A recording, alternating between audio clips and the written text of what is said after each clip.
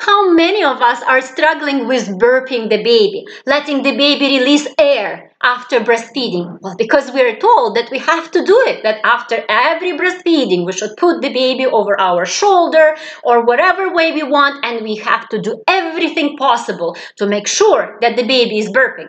And many parents would try to do that. They will really work on it, and they will spend 5 minutes and 10 minutes and 15 minutes, and they'll change positions, and they'll try like this and over the lap and bending the baby forward and then again over the shoulder and patting and massaging and circular motions. And at 3 a.m. this patting is becoming a little stronger because parents are like, please baby, please burp, we all want to go to sleep. Isn't that frustrating for all of us? And guess what? I have amazing news for everyone. Most breastfed babies do not need any help with releasing air after breastfeeding. They don't need to be burped. They don't. They can just go to sleep. They can rest after breastfeeding. And breastfeeding puts babies to sleep naturally and easily. And you know, if we're trying to burp the child and we are putting a lot of effort into it, that actually may wake up the child. And when baby wakes up, he starts crying. And then how do we put the baby back to sleep? By breastfeeding. So we put the child back on the breast and then the baby falls asleep there naturally. And then we start burping the baby again and the baby wakes up again, and it becomes a vicious cycle that we are not able to come out. And baby is not burping and we are frustrated. So you know what? We actually don't need to burp. Most breastfed babies will manage wonderfully with no burping. There is a small percentage of babies who may need a bit of extra help, and we'll talk about it at the end of the video. But now let's start with the majority of healthy, strong breastfed babies who do not need any help with burping. You may wonder, but how is that possible? Everyone tells us that we need to burp the child. Because if we don't burp the baby, then something terrible is going to happen. They will tell you that the baby will vomit while asleep, and the milk will make the child choke, and the baby may die. All these horror stories come in. Well, first of all, let's put it at rest. A breastfed child could not choke on his own milk and die from this experience.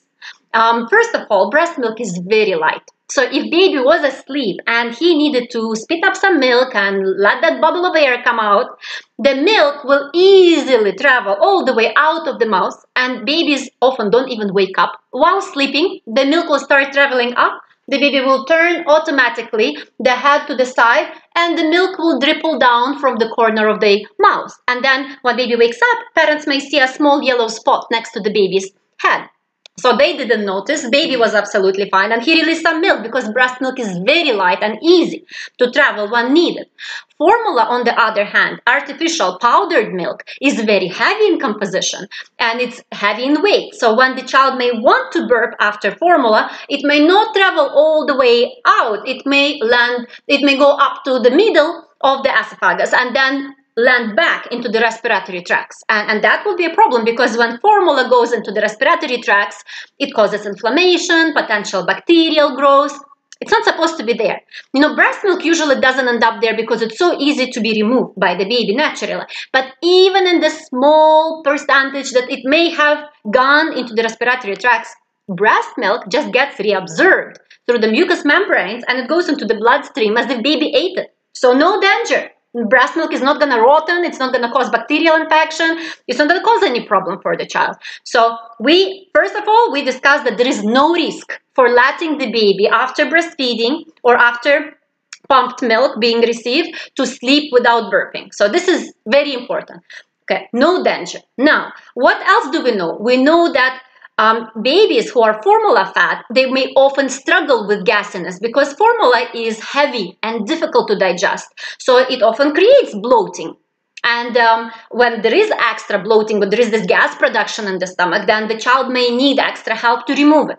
Breast milk is exactly suited for the needs of the child. It's human milk for human babies. So breast milk digests very quickly, easily, and it's very unlikely to create gasiness in the child. Also, we know that when babies are drinking from a bottle, they swallow milk much faster than usually they would do on the breast. So a child who is bottle fed may gulp milk fast and may not have time to remove whatever air was swallowed through the nose, which usually happens when baby is breastfeeding. Baby would swallow some air through the nose and will release it through the nose by being slow and paced on the breast and taking pauses and not being overwhelmed with the flow of milk.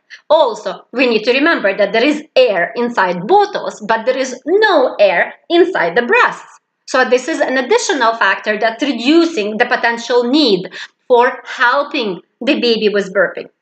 So what we know is that naturally, healthy, mature babies are meant to remove whatever air they swallow during breastfeeding through their nose while at the breast. They're supposed to remove it on their own without any extra help, naturally and spontaneously at some other time. So when you pick up the baby to breastfeed again, or switching breasts, or when you're changing a diaper, your baby may release this nice burp all of a sudden and surprise you.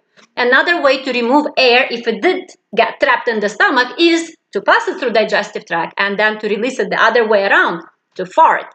So if your baby is able to fart and to burp on his own and is comfortable after breastfeeding session, the baby relaxed and went into sleep, you don't need to do any effort. You don't need to make your baby burp. And it's very important to realize that, because if we hold the baby for long enough and we pat the baby for strong enough, we actually can produce a burp in the child. Imagine if someone took you, a giant, took you over his shoulder and started patting you for a long time. You also may burp because it's such a stress on the body. So we don't want to do this. We don't need to produce the burp in our child. We want to let the baby rest, and we need to rest after breastfeeding session. And we only need to offer burping if the child needs it, okay? If you still don't believe me, I did a little bit of research to show you what other breastfeeding professionals are stating. So I took some reliable, well-documented, famous resources. For example, I took the book Womanly Art of Breastfeeding, an amazing golden manual of breastfeeding, as people often refer to it around the world. So this is the 8th edition, the most recent one, and I opened up at the index and I looked through all the pages that mention burping. I did the same for this amazing resource. It's called Breastfeeding Answers Made Simple. It's an excellent resource, and it's wonderful for medical professionals and breastfeeding professionals if anyone's interested. You can find information here on any subject, literally, on any difficulty, any unexpected situation. Okay, so in this book that's ironically called Answers Made Simple, which is over 1,000 pages and it's really heavy, I also looked up here on every page that mentioned the word burping, and I took the book of Dr. Jack Newman and Teresa Pittman, Ultimate Breastfeeding Book of Answers. Dr. Jack Newman is a famous Canadian lactation consultant and a prominent speaker on international conferences. Many people call him a guru of breastfeeding. So I also looked up here, and guess what did I find? I found that in these two books, when burping was mentioned, it was only mentioned in the context of challenges in health that babies may have, and then burping may help them with those challenges. Okay, and this is where we are leading to now. At the end of the video, I'll explain what are the situations where burping, helping the baby burp, may be useful. Okay, in the book of Dr. Jack Newman, there isn't even such a thing in index as burping. Okay, so he doesn't even explain that we have to do this in some specific way. And you may think that, oh, books nowadays are outdated. The internet, if we go searching on the internet, we'll find all these positions, how we need to burp the child and how important it is. We need to go on the internet. Okay, let's go on the internet, but let's look at reliable, evidence-based sites of breastfeeding professionals. For example, two incredible resources that parents can trust and can go check them out anytime is the site of an international board certified lactation consultant in the United States, Kelly Bonyata, and it's called kellymom.com. This is an evidence-based site. So if you search her site, you will see that burping comes up only for special situations, if the child has certain conditions and we need to help the baby. There is not one article that says we have to burp the child and we need to start after birth and we need to do it in this position for this long. Okay, you're still not convinced? Well, check out another resource called Breastfeeding.support. This website is run also by an IBCLC and Leche League leader, Philippa Pearson-Glaze. And the same situation there. If we look up burping on her site, you'll see it only comes up for special situations, not for healthy, strong, mature, full-term baby who is happy to fall asleep after breastfeeding. So let's talk about the special cases when our help may be needed with burping for our child. I will name 5 common reasons. Number 1, if the baby was born premature. When the baby was born early, he may not have that natural ability to know how to release air by himself between feedings, by burping spontaneously or by farting. So he may need some extra help, at least in the beginning. Number 2 could be reflux, when the child would have the stomach cover that's not closing tightly after feeding, and then the milk together with acid may start traveling out of the stomach, and the acid will be irritating esophagus and hurting the child, causing inflammation, pain. And some people think that reflux is when the baby spits up milk. Not necessarily. There are also cases of silent reflux where the acid would come out and the milk will be traveling up and down the esophagus, but there is no spitting. And there are cases when baby spits up milk but is not hurt. There is no acid coming out. It's just extra milk that came out. And some breastfeeding professionals refer to it as happy spitting. So that's not a reflux, and we don't need to interfere and somehow try to help the child. So if the child has true reflux and there is that acid traveling up and down, even a small bubble of air can upset the child because it may push the milk upward, and with milk comes acid and it hurts the baby. So if you suspect your baby has reflux, you may offer extra opportunities during and between feedings for vertical position where it's easier for the air to come out without pushing the milk forward and with it some acid that may hurt.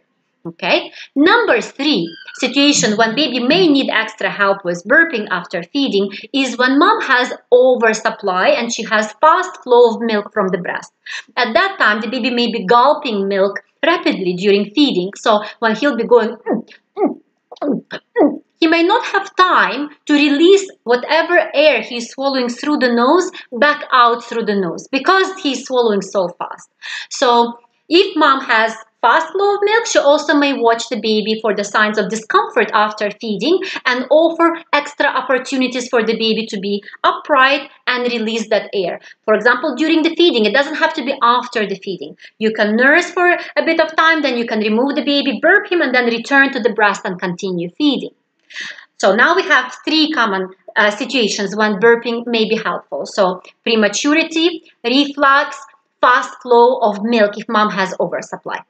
Okay. Number 4 common situation would be if baby was crying before the start of feeding, because when babies are crying, they disorganize their breathing pattern, and then when they take the breast, they may be trying to suck, and at the same time they will be still crying and upset. So they'll be like and when they do this, they may not be able to release air through the nose as it usually would happen during the feeding. So that's another reason why it's strongly recommended that we offer the breast to our baby before the child started crying. Crying is considered to be a late sign of hunger. And when we offer the breast during crying, we are more likely to face challenges such as bloating inside the baby's stomach, the need to help the baby with burping, and the baby may overeat, and then they'll be more likely to have to spit up and be uncomfortable because he just was too hungry, too stressed out. Also, he might not be patient to open the mouth wide on the breast, and this may hurt mom because when babies take the breast shallowly into their mouth and just the nipple around and they clamp on it and they suck strong because they're so stressed, this is affecting the comfort of breastfeeding, and then mom may not be able to enjoy and baby is too stressed as well. So it is strongly recommended that we offer the breast on early signs of hunger when baby is just starting to wake up and is still calm and patient and not too hungry. We'll have another video about that. So the last 5th reason I would like to mention now is when the baby has a lip tie or a tongue tie. These are special physiological conditions when under the lip or under the tongue there is that frenulum, that connection that is holding the lip or the tongue too tight, not allowing the baby to flange the lip upward or extend the tongue forward to take the breast as deep as it should be in the mouth. And also when baby has a tongue tie, he might not be able to do the proper wave-like motions with the tongue under the breast. And the breast may be slipping away from baby's mouth. And when there is a shallow latch and the breast is slipping away, the baby may be losing seal on the breast and losing vacuum. So you may even hear sometimes clicking on the breast. So baby will be nursing and now and then you'll hear. And when this clicking is happening, some babies pull in air from the corners of their mouth and then they will be swallowing air through their mouth and it may also get trapped in their stomach. So babies with lip tie and tongue tie are more likely to need help with burping too. Again, it's more likely. It doesn't mean that every child who is premature or who has reflux or if mom has oversupply or if baby was crying or baby has a lip tie and tongue tie would need help with burping. No, it's just that the chances that the baby may need our help are higher. So we watch our child. We look at our baby. If our baby after breastfeeding, even with this specific situations and conditions, is comfortable, he fell asleep, he is relaxed, and later on he farts or burps by himself when he needs, then we don't need to interfere. Okay, we just watch our child and our baby will always guide us. And what is common in one stage may change next week or next month. So babies outgrow reflux, they learn to latch better, and even if they have lip tie or a tongue tie, and the fast flow of mother's milk may calm down. So we go with the baby's pace. Day by day, week by week. When baby needs help, we offer it. When baby is calm and relaxed, we relax as well.